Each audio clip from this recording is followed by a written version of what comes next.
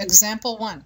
Determine the maturity value and interest cost for a loan of $7,000 due in 2.5 years at 9% compounded monthly.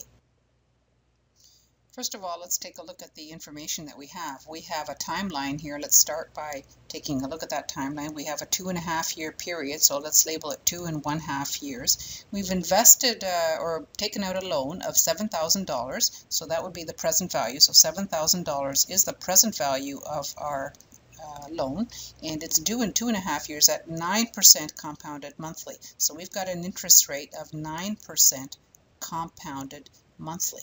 And so what that means is that the nominal interest rate of 9% needs to be divided by 12 because there are 12 periods per year. And so from that we could say that the interest rate is 9% divided by 12 per month, or the interest rate is 0.0075 per month.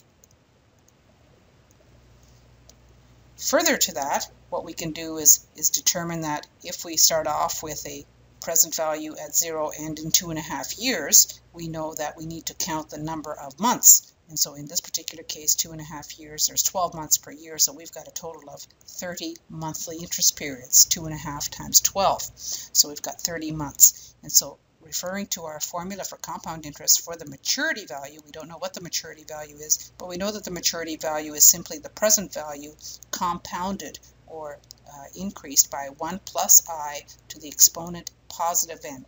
So we have present value multiplied by the compound interest factor, 1 plus I to the power of n. The principal or the present value is $7,000, and we're going to increase that or inflate that by 1.0075, 1 plus the interest rate per month, raised for a total of 30 months. And that works out to a maturity value of $8,758.90. Now, if the maturity value is $87.58.90, that means that our interest is simply the difference between the maturity value and the present value, so that would be S minus P. The interest then is equal to the maturity value of $87.58.90 less the $7,000. And that gives us the interest costs on that loan of $17.58.90.